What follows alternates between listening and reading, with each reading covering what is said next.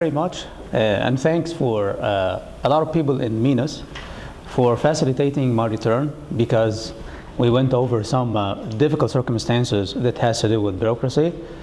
Special thanks to Ben, Scott, Samira, and Sonia.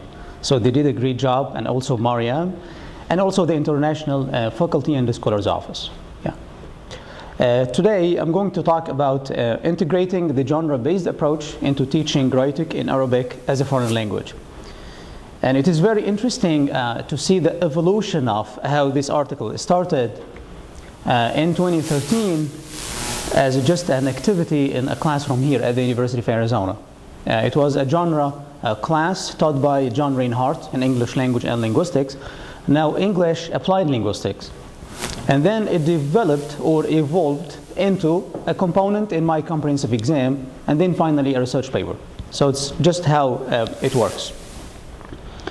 In my presentation today, I'm going to talk briefly about the genre-based approach in foreign language teaching or in applied linguistics in general. I'm going to talk about the definition of a genre and how it started in literary studies and then moved to applied linguistics. I'm going to talk about the genre-based approach in ESL or EFL, English as a second language or English as a foreign language. Because it is very clear when we read the literature that this approach has been widely adopted in English as a second language. And then now other foreign language frameworks are making the use of that framework for teaching different types of genres. Then I'm going to shift into the second component of my talk, which is genres in Arabic pedagogy. Why Arabic pedagogy? As we will see, because when I went over the literature into teaching writing in Arabic, not so many has been done, as we will see. The second is when we look at least two main textbooks that are adopted for teaching Arabic as a foreign language, the genre-based approach is there, but not as a mechanism or as a tool for teaching writing. It's mainly for reading comprehension. I'm going to talk about two main texts. These are letters. I'm going back and forth to refer to these during my presentation. One of them is a personal congratulation letter sent by a friend to his colleague. And another is an official one, an impersonal one, written by a journalist to another journalist in Saudi Arabia. I'm going to refer to these a lot during my talk. Then I'm going to talk about the proposed framework that I have in mind for teaching these two texts again using the genre-based approach. I'm going to talk about the lesson plan that I developed, a very basic and simple one, but I think it may be effective. And then I'm going to conclude with 4 guiding principles for integrating the genre-based approach in Arabic. Originally, the concept genre evolved or originated in literature. It originated in music also, and also film. And it used to refer to certain stylistic features in literature or certain entertainment features in film and music. But then over the past 50 years, this approach or this term made its way into other fields. One of them is applied linguistics. We have different types of genres. We have written genres and we have spoken genres. We have written genres like book reviews, film reviews, we have letters, we have music, etc. We have many of these written ones. But at the same time, there is a debate now if spoken conversations and dialogues like service encounters, are these also considered as genres by themselves or not? For John Swales, who is like a big name in genre studies, he thinks these are not. For other people, these are still certain types of genres because they have their own independent structures. When writers or when those who develop them make them follow a certain sequence to achieve the communicative purpose in mind. These might include service encounters, conference presentations, teacher-student interactions, and also doctor-patient consultations. I am going to present here only three definitions of genres or a genre, and then I'm going to see the basic highlights of these 3 definitions. The first is by John Swales, University of Michigan, Ann Arbor. He has taken a specific route in the development of the genre-based approach into teaching English as a foreign language, specifically academic English. And for Swales, he defines genres as a genre comprises a class of communicative events, the members of which share some set of communicative purposes. These purposes are recognized by the expert members of the parent discourse community and thereby constitute the rationale for the genre. This rationale shapes the schematic structure of the discourse, influences and constrains the choice of content and style. These components that are in red are basically the important points in his definition. The first is we have a set of communicative purposes that any writer has in mind he or she wants to achieve. The second is the concept of the discourse community who develops these conventions over time for these different types of genres. And the third is the constrained choices of content and style that has to do basically with the lexical and grammatical items or the structures that we have in each of these. The second is a definition by Charles Bazerman, University of California at Santa Barbara. He defines genres as not as forms, but genres are forms of life, ways of being. They are the frames for social action. And for him, they are the frames for social actions because we use them to achieve some functions. We have some functions in mind that we need to accomplish. The third is by James Martin, and James Martin, Australia. He comes from a different school of thought in relation to genres. He's an ESP specialist, and he defines genres as they are ways of how things get done when language is used to accomplish them. Three things here are important in these three different definitions. The first is the communicative purpose or purposes, even if it's very hard to come up with a procedural definition of what a communicative purpose is. Let's see if a student in our class did his best to communicate his message and order a meal at a restaurant. Does it mean that he already met the communicative purpose? For some people, yes. For other people, communicative purposes might be broader than this. The second is the linguistic and the stylistic features. And by linguistic and stylistic features, we mean the choice of the lexical items, the choice of the structures, and also the rhetorical moves. I'm going to touch on these three ones. And then the speech community. The speech community, or the community of practice, those are the people who develop these conventions for these different types of genres. We know that the genres vary in complexity and frequency. Some of them are simple, like for example a letter written to a friend. Some of them are very complex, like a research paper. Some of them are very common, like a receipt that we receive from Walmart when we buy something. That's still a genre by itself because it has specific components. But some of them are rare, like a speech by the president after he was selected. There is some kind of debate about the difference between what a genre is and what a text type is. For Swale, he gives an interesting example. Let's see if you made it to campus. You see the lectures, you see the classes, you see the labs, and you see the library, and then you ask, but where is the university?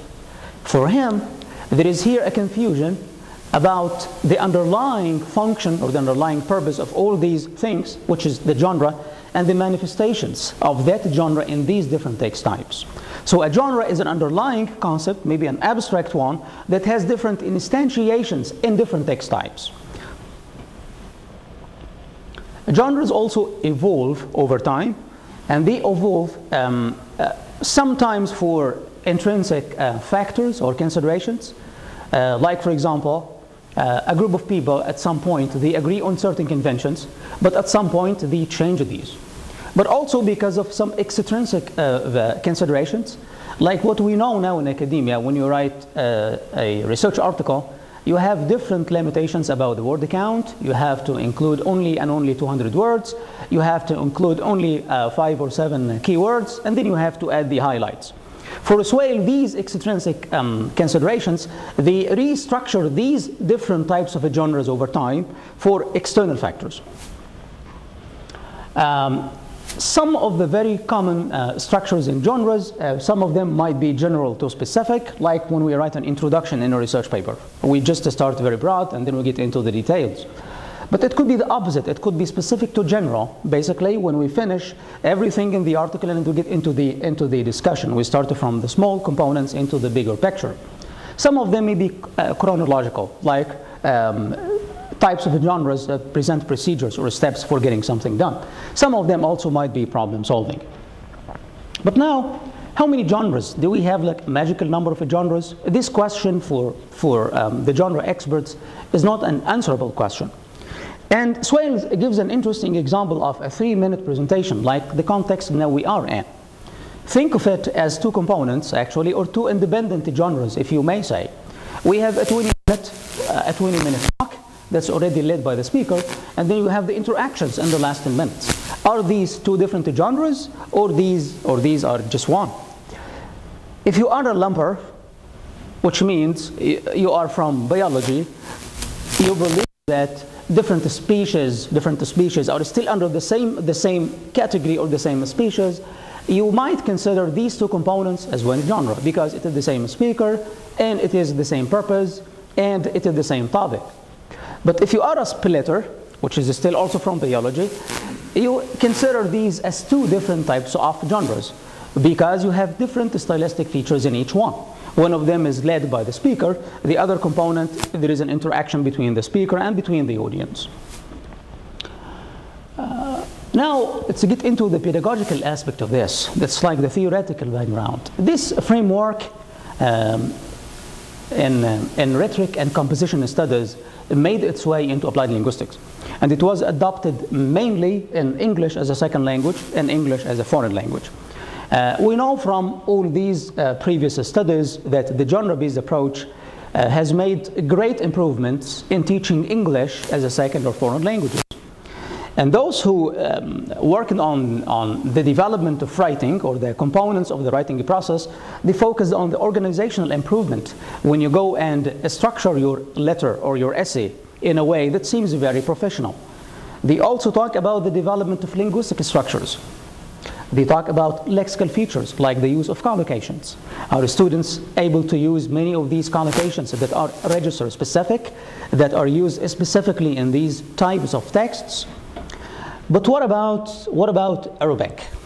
Now let's see, this framework that has been used has been very fruitful in English. But what about Arabic? I went over the body of literature in teaching Arabic or teaching writing in Arabic as a foreign language. You mainly will find these two studies, basically. The first is by Shaker and Ubaidat, and basically it examined the deficiencies in writings by students. The second is Khaldiyya. It talked about what makes a text cohesive versus non-cohesive. But the use of the genre-based framework is utilized in Arabic as a foreign language. What about textbooks? Are these integrated in Arabic? The answer is yes, too many of them. And I did a content analysis for the first part in Al-Kitab.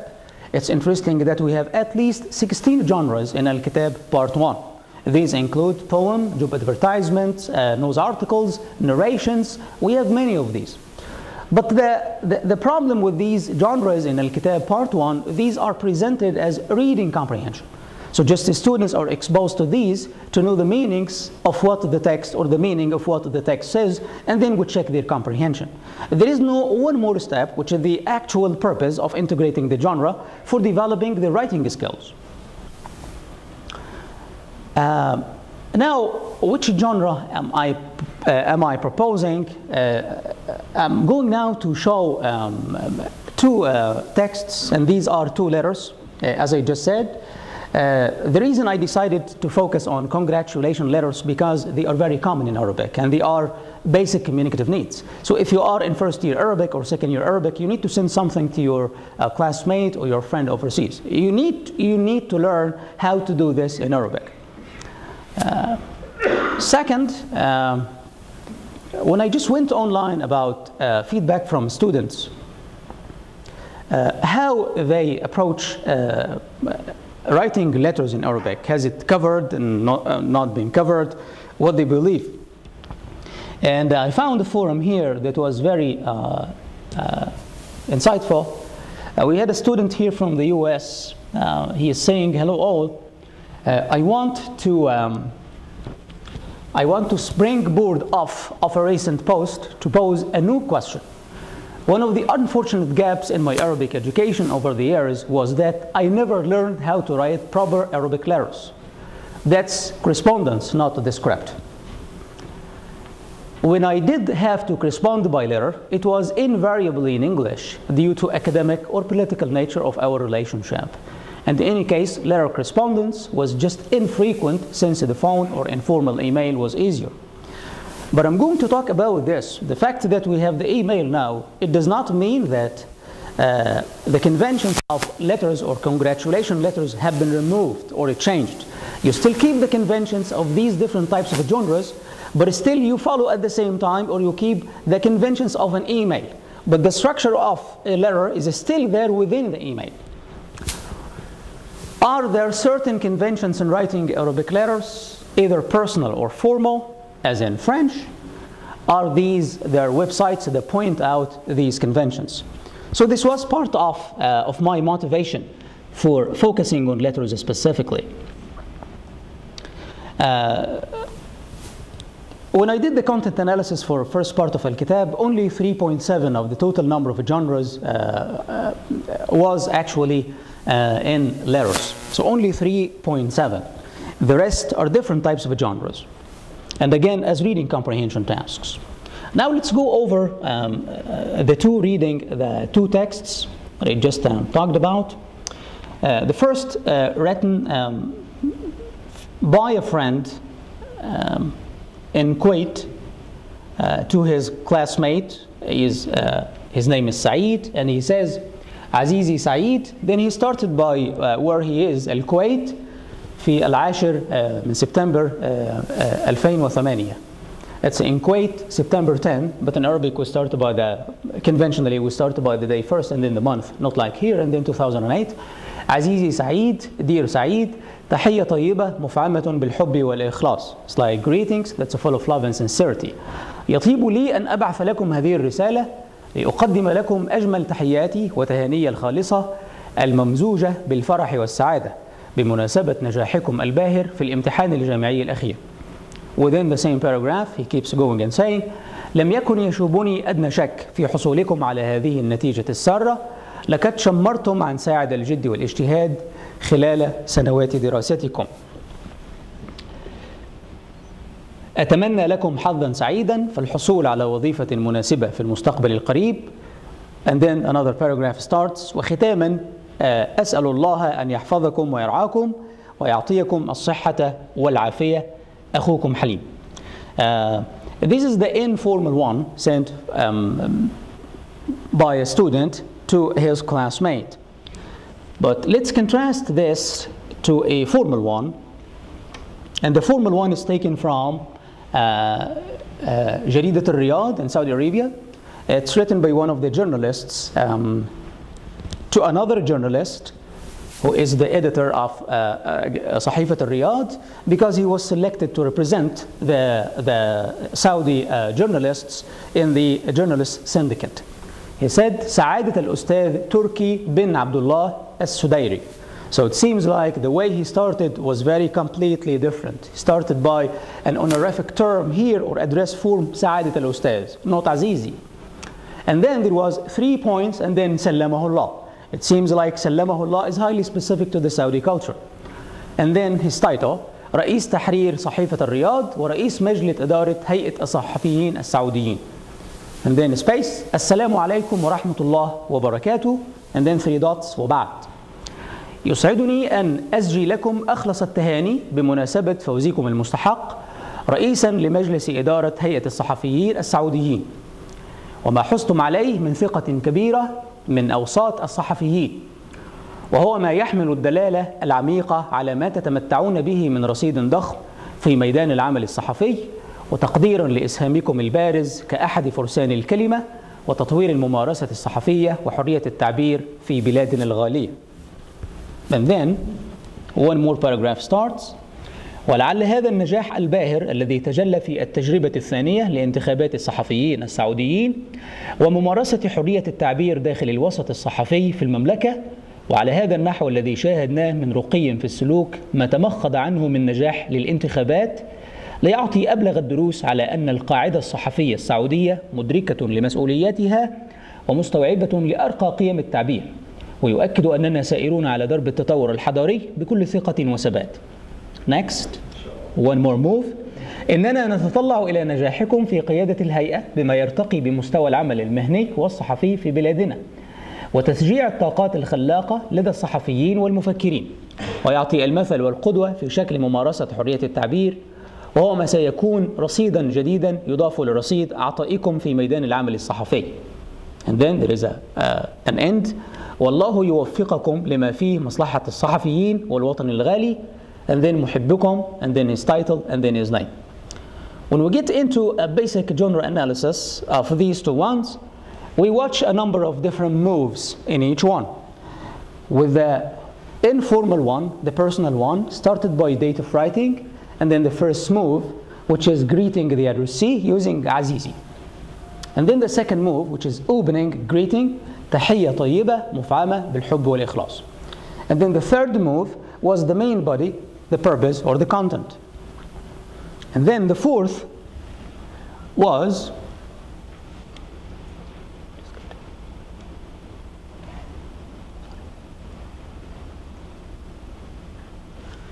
a detail of what already he said. Let's see.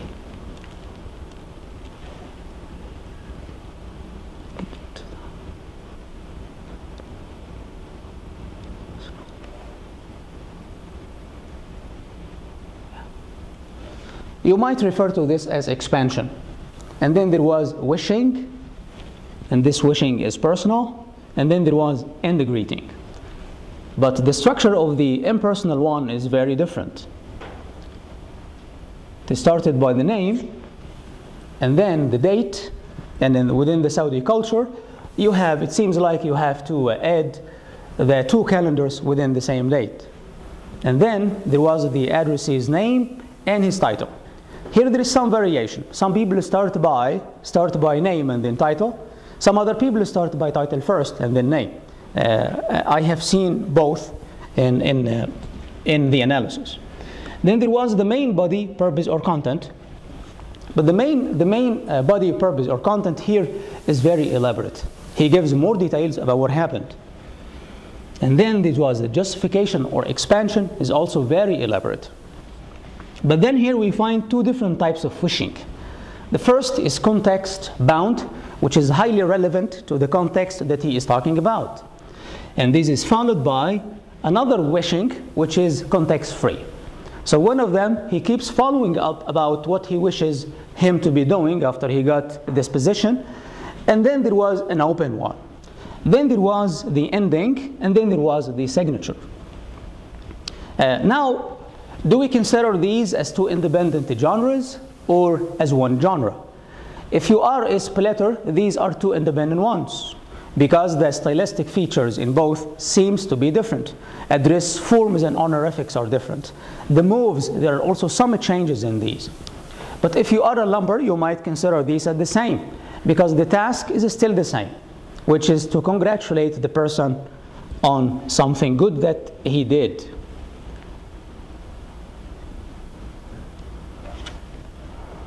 Now, if you have these two texts and you want to bring them to the class, and that's the real work of the teacher now, what should be a good way of presenting these? A good way of presenting these is to select a number of texts that represent the same genre and then try to use the splitters approach. Why the splitter and not the lumper? Because we want our students in the Arabic classes to be able to come up or create or develop similar texts that have these structural features. One way to do this is to use what we know as corpora. That's a number of texts that have been retrieved from the internet using some sort of software. But actually in Arabic we don't have many of these. The alternate is to go to Google or Google Scholar and try to select a number of texts that have these features, and then you try to zoom in to see the stylistic features. You may start by having a number of questions for your students. One of them, following up with the same texts, you might ask, laying out the purpose in the formal letter, what are the common nouns that precede the word at-tahani here?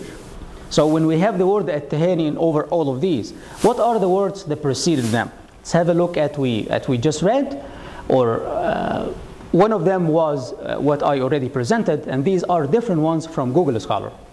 أخلص التهاني was one. صادق التهاني was one. أحر التهاني. أرقى وأسمى التهاني. أسمى آيات التهاني. And then خالص التهاني. And next question may be to ask about the pattern of these lexical words that were used before التهاني. It seems like most of them, if not all of them, are الوزن الرابع, وزن أفعل, the superlative form.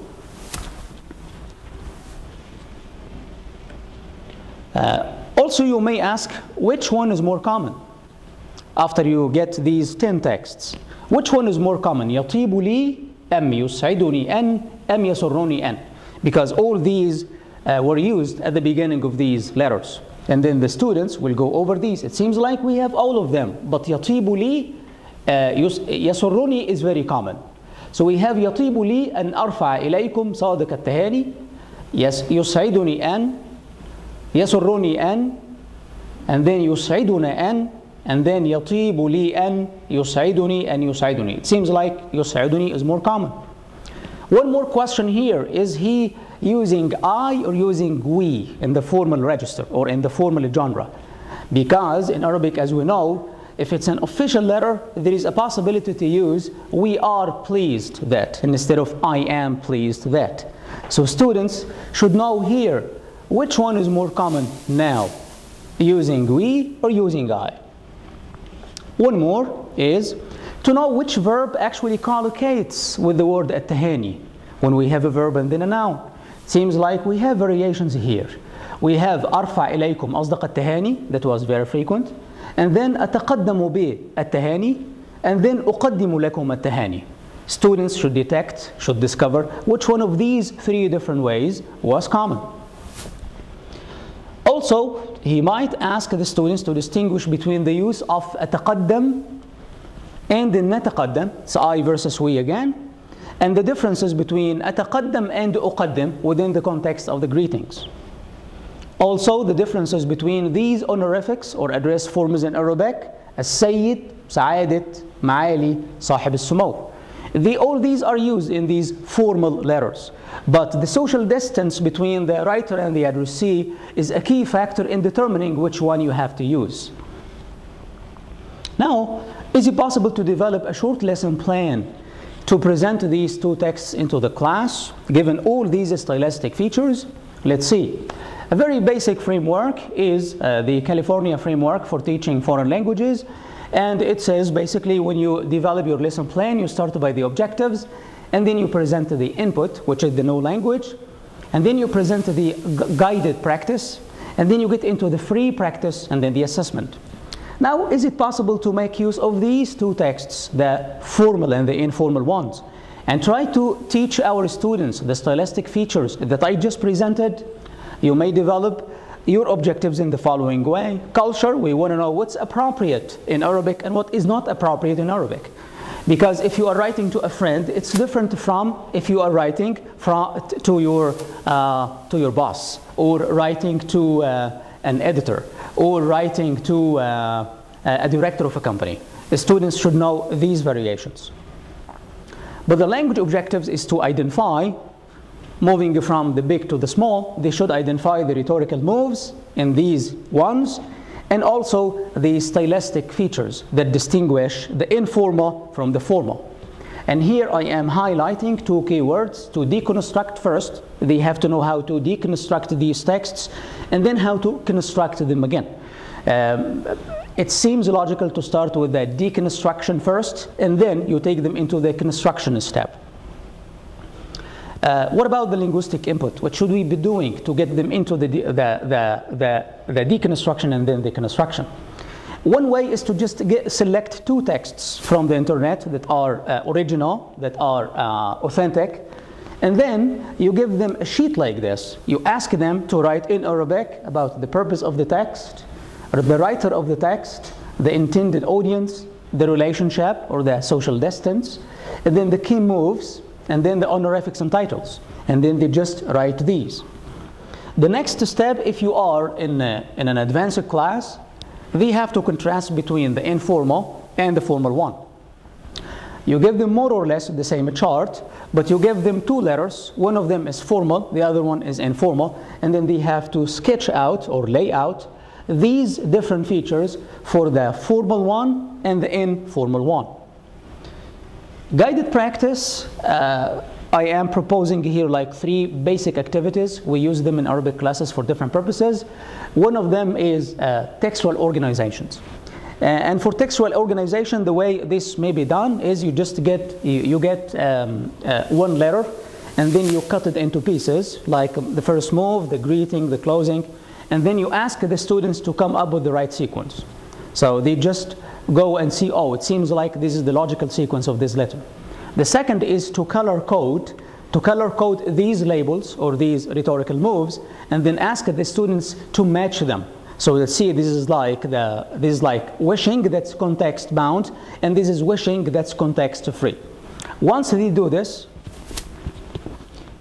you may also do the information gap or the jigsaw, and those who come from an applied linguistics background, they know the differences between these.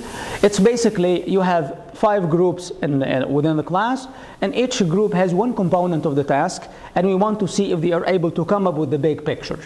So one group will have like 2 moves, another will have like 1 more move, and the third will have like 3 more moves. And then they come up together to see, oh, it seems like this is the sequence. I have this and you have that, and then we match them up. And as I just said here, it's a good idea to start by in group, in the meaning that you have like 3 students in one group. They come up with the moves within one part, and then you have the between group. So you start in and then you get into the between. Text creation, it's easy to give them a prompt like this in English and not in Arabic. And here in our program, we just give them the prompt in English because it makes their task harder, not easier. Because they have to translate the prompt in English and then translate the structure in their heads, and then they come up with the language. So we use English for giving instructions. You may give them guidelines like these. You give them the purpose of the text, it's congratulations. You give them the writer, the audience, the relationship, and then the key moves. You just give them like the basics, and then you ask them to integrate at least 3 to 5 out of these. In the assessment part, you give them like a prompt without specific guidelines, and then they have to integrate these guidelines from the previous step in the assessment component. With this, you have to use something that's relevant to the real life. Common ones, maybe your friend Sami in Beirut, Lebanon, has recently got a new job in Google Lebanon. Write a letter to congratulate him on the new job and wish him great success. Here you just give him the task, and you just left the students to come up with the rhetorical sequence that we just talked about. It's possible at the advanced levels to ask them to come up with a formal one, an informal one, and then they draw the comparison. What about a rubric for assessing their work? Here I have just 4 basic components. We have the overall structure, if the structure has been kept in mind. Second is intelligibility. Does it mean something to me as an Arabic reader? And the accuracy, here you just focus on the lexico-grammatical features, the address forms, the collocations, noun adjectives, and then appropriateness. Is it appropriate in terms of the target culture or not? I'm just concluding with 4 basic guidelines for integrating this approach in Arabic. The first is the early integration. The fact that our students at the first year have limited linguistic capacities does not mean that we should not integrate the genre-based approach, because it is possible to get very basic genres, simple ones, and then you begin to teach them the rhetorical moves when you go from one part to another. The second is to try to select as authentic texts as you can. And when you just go type in Google a letter, you will find hundreds of these from different parts in the Arab world. The third is to teach them explicitly and not implicitly the structure of genre. So you have to teach them here the movement or the moves that are followed by native speakers in formal letters should run in the following way. And last, we may think of developing pedagogical treatments, and I'm here suggesting 2 ones. The first is for us who are just teaching on a daily basis. We might integrate the genre-based approach as a research, as an action research. And action research is basically you take that module and you try to teach it over like 2 weeks or 3 weeks to get it done. even if the textbook does not integrate the genre-based approach.